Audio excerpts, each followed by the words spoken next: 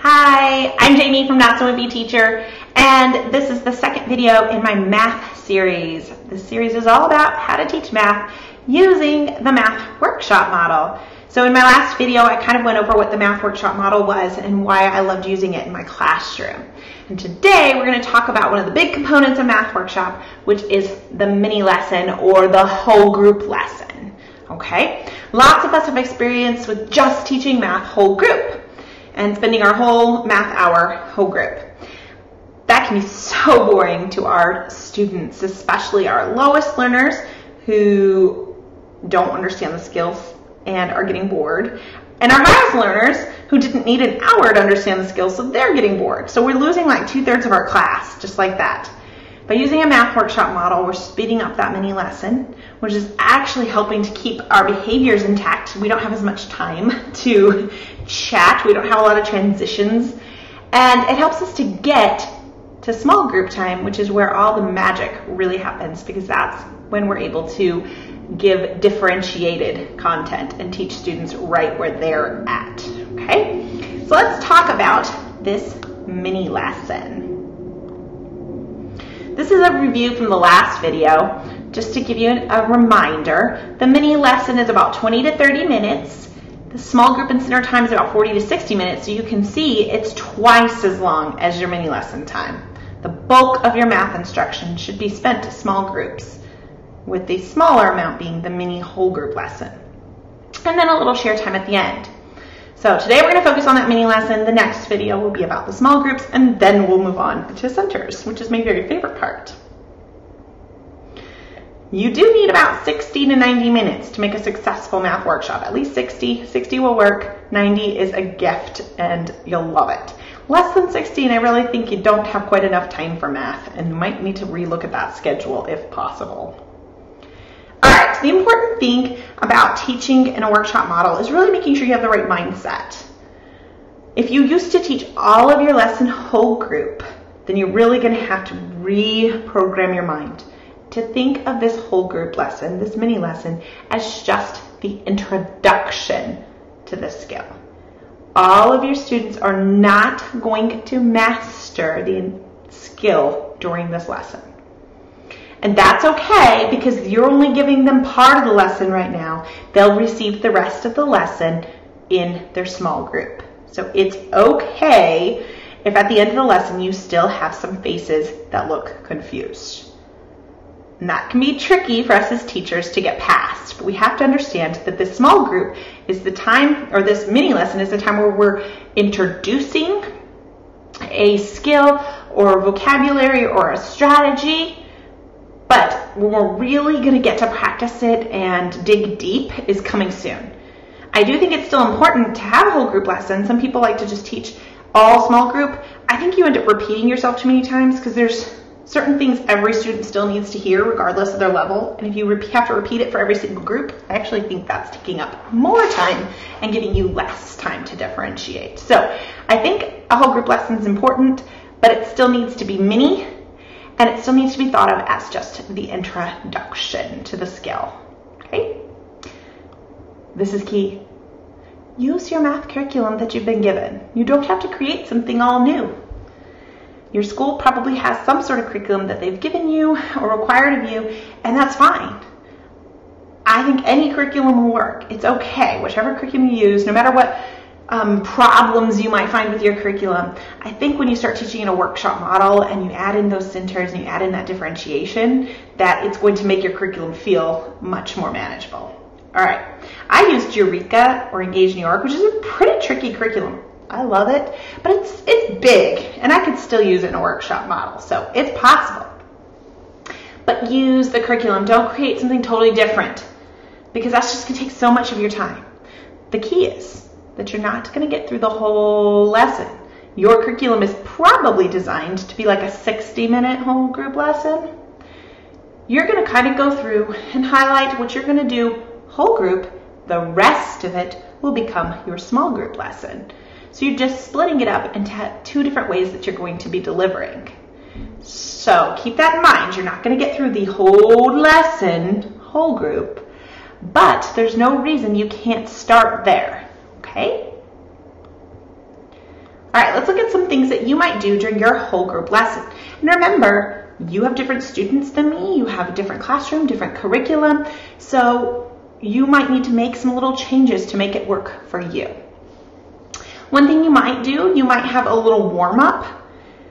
Warm-up for me was often skip counting or a math fact quick practice. You might have a review problem. My curriculum started with like a review problem. And so often I'd start the math workshop with a couple minutes of skip counting and then a review problem. Keep this quick. Your mini lesson is so short. Keep this quick by making sure if you're going to use a review problem that you have it ready to project onto your board as soon as you need it. Not having to write it out. If it's not something that's already typed, then type it out ahead of time. If it's coming straight from your curriculum, then just have it ready to display so you don't have to search through a website to try to find it while the kids are waiting. You don't have time. So before school starts or while they're at recess, make sure you've pulled up these sites or a document that has the problem listed so that you can really quick review or warm up. Then you'll probably need to model a new skill or strategy that comes from your lesson. So you are up at the board and your students are either on the carpet or in their desks, whatever works for you, and you are modeling that skill in front of them. And you think aloud so that they can hear your mathematical thinking while you're doing what you're doing. And they're watching you. Also during this time, you might be introducing some new vocabulary. A lot of lessons include new vocabulary. I like to be able to tell them or show them. I'm on the board and I'm showing them. And so this is the perimeter. It is the distance around the shape. Turn and tell your partner what the perimeter is. Immediately your kids turn and they go, the perimeter is the distance around the shape. Okay? And then turn back. There's the engagement right there, but speaking also helps. Gestures help too if you can add those into some of your definitions. So this, you've kind of warmed up, you've modeled a skill once or twice on the board, you've introduced any new vocabulary you needed to. Now it's time for the student practice time. This has to be quick. And there's many different ways that teachers do this. You'll have to decide what works best for you. Perhaps your students are practicing on whiteboards. You could display the practice or problem set that comes with your curriculum onto the board and circle which problems you want them to do. Have them do it on the whiteboards, have them do it with a partner, have them discuss it with a partner, or just have them do the problem and then the class discusses together the strategies they used. I liked to print my problem set out. I didn't actually have carpet space where my students could sit and still see the board. It was unfortunate, but my classroom was very tiny. But I did print out their problem sets. Here's the thing, guys.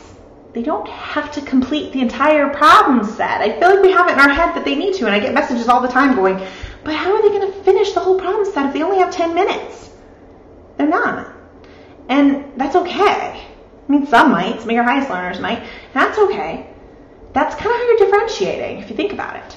You want to look at how your problem sets are organized. With Eureka Engaged New York, which is what my school used, it started off simple and gradually got more and more challenging to where actually the bottom problems exceeded the standards and skills for the grade level. So when I was actually listening to someone who helped write the curriculum, they said they did not ever intend that the whole class would get through the entire problem set every day. That those bottom problems were actually meant to be an extension and a challenge for those students who needed it and were ready for it. And if you only gave them 10 minutes, only those students would ever get to the bottom. Because if you weren't really certain of the skill, it was going to take you longer up at the top. And so that's differentiation. Maybe my lowest learners are only going to get through the top. Some of my middle learners might get to the middle of the page, or 3/4 of the page. And my highest learners might be giving a stab at those challenging problems at the bottom. But look at yours. Maybe yours is more by skill, where you kind of have more math fact problems than word problems. So tell them you want them to do 2 in each section, and then they can go back and complete a section if they have time. Be okay with them not finishing the problem set, especially during the mini lesson. One thing you can have them do is put the problem set, if you print it out, have them put the problem set in a math folder and have them carry that math folder to small groups so you can continue to work on it during small group with your individualized attention with manipulatives. As far as going over the problems on the problem set, you're probably not going to be able to go over every single one of them. As they're working on the problem set, walk around and notice, well, okay, number 1 and 2. Everyone's doing really good with number 1 and 2. So don't spend class time going over them. They already got it. If you start noticing some challenges at problem number 3, maybe that's what you need to do. Go up to the board, work on problem number 3 in front of the class, and then tell the students. Turn and tell your partner what strategy I used to solve this problem.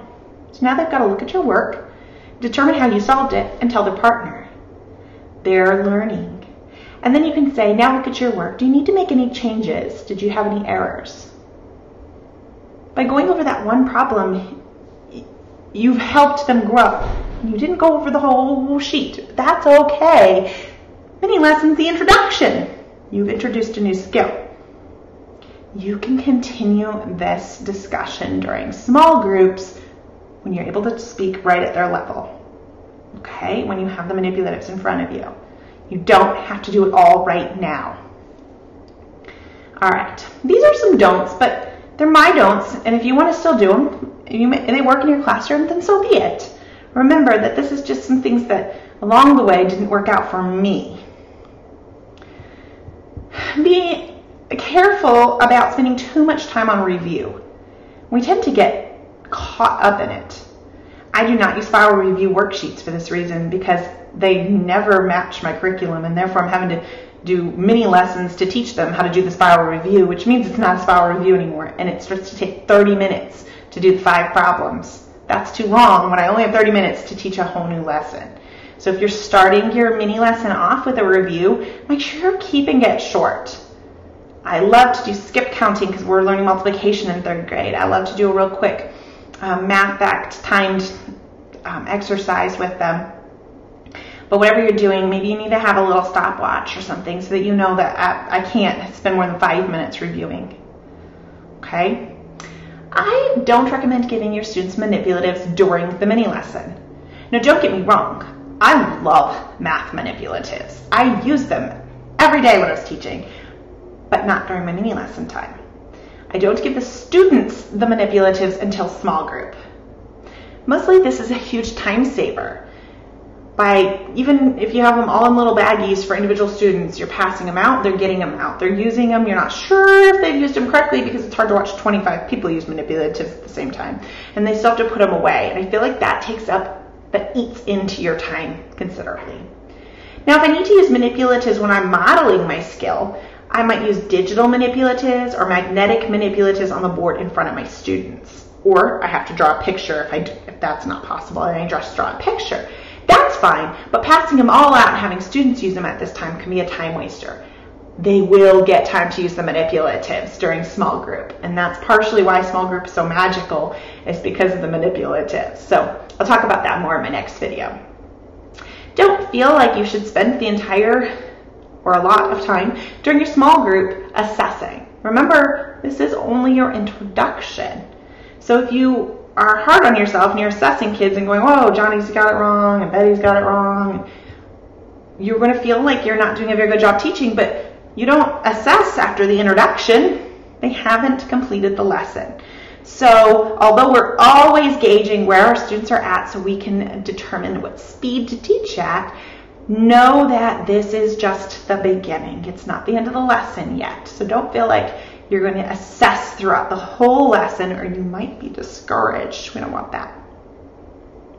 This is tricky for us teachers, especially me. Don't talk too much.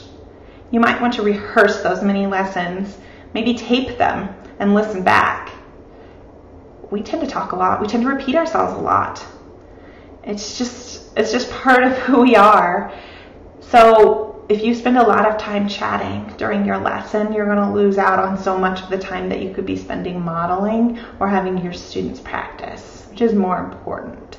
So get them doing some of the talking by doing pair shares, and make sure you try and eliminate some of that repetitiveness and definitely eliminate anything that's off task. At the beginning, I do recommend rehearsing these lessons until you feel more comfortable with the timing. The next one is super, super tricky.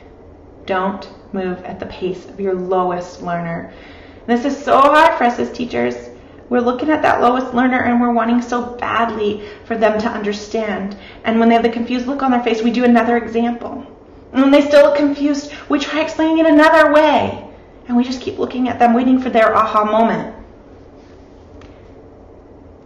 We can't move at that pace during the mini lesson.